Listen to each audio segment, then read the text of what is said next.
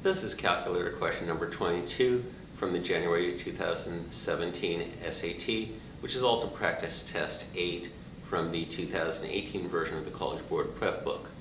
We have a paragraph and a graphical display of data for billions of pounds of plastic produced in the United States. And the question is, which is closest to the percent increase in the billions of pounds of plastic from 2000 to 2003? And we notice the percent values are very, very different. So we don't have to put too much time in getting precise readings from the table, because this table will be hard to read. We just need to be at least reasonably close.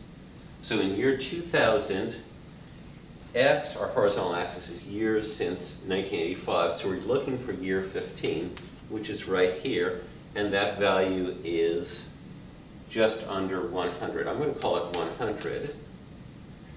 And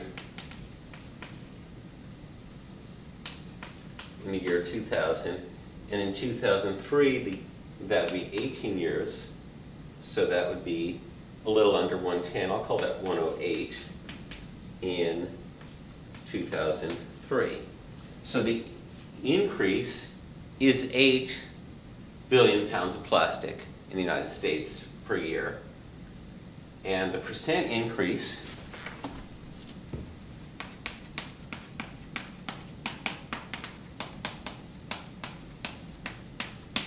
is 8, the increase, over the initial amount, about 100, which is 0.08, which is 8%. That's about 10%. Choice A is closest. College Board often asks you for a percent change from a graph, a table, or a chart.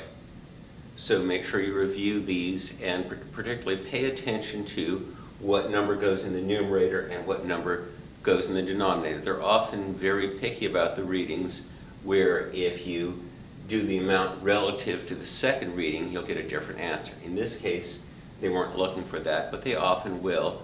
And if you're looking for the increase from 2000, the value in 2000 will be your denominator. Come back soon for my next math video. With math, there's always more.